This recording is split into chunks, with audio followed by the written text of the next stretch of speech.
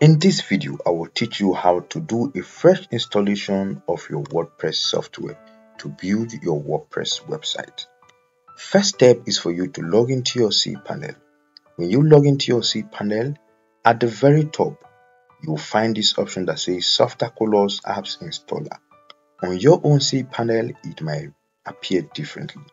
The Cpanel I'm presently using is a shared hosting under Namecheap Cpanel. Simply hit on Softaculous Apps Installer. You are going to find several web builders on this page. We're interested in the first one that says WordPress. Hit on Install. When you get to this page, ensure that this option is on HTTPS and change the domain name to this one. This is the very domain name that we want to install because this is a shared hosting. The default one you saw at the top was the initial domain name meant for this hosting, but we added another subdomain because we didn't want to spend another money on hosting. This shared hosting can take up to 3 websites. It has automatically indicated that those will be an installation URL. Here it will ask for the site name, the site description, the admin username, and the password.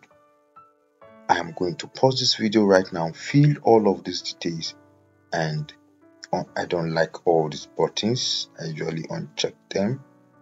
Scroll to the bottom, input my email address here as a backup, and hit on this option that says install, and everything will be automatically installed for you. I'll pause this video now and fill these details. Kindly ignore this error that says trusted SSL was not found. This is because I recently installed my SSL and I was supposed to wait for up to 30 minutes, but I've not even waited for up to 10 minutes and I'm already doing this installation. It will automatically correct itself. So go ahead. This email address, the admin email address, I haven't created it. In another video, I will show how to create your admin email address, your professional email address on your Cpanel. I have filled in my details on the spaces provided, and I'll go ahead and hit on install, and my installation will begin immediately.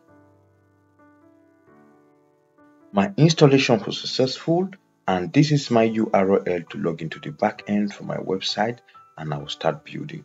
Simply click on it and it might log in automatically.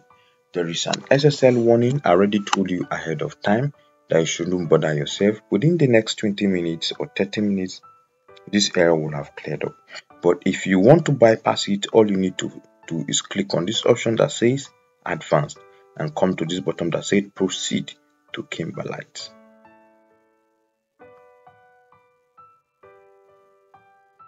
If this video helped you guys, don't forget to hit the subscribe button, like and share. In the next video, I will teach you how to create a professional email address with the same domain. Thank you.